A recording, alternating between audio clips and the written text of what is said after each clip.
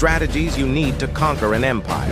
In 1519, Spanish conquistador Hernan Cortes marched into Mexico with 500 men, conquering the mighty Aztec Empire of 500 million people. First, get a local girlfriend like La Malinche to translate. Second, make allies with neighbor Indians fed up with the king's rule. Third, bring superior weaponry like guns and armor to fight against spears. Fourth, add an element of shock by bringing horses never been seen before.